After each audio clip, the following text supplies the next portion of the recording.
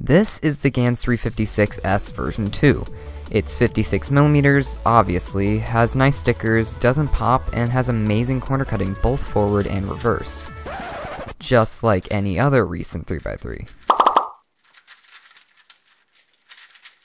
Anyway, now that we've got that out of the way, let's take a look at the few things that do matter in 3x3s these days.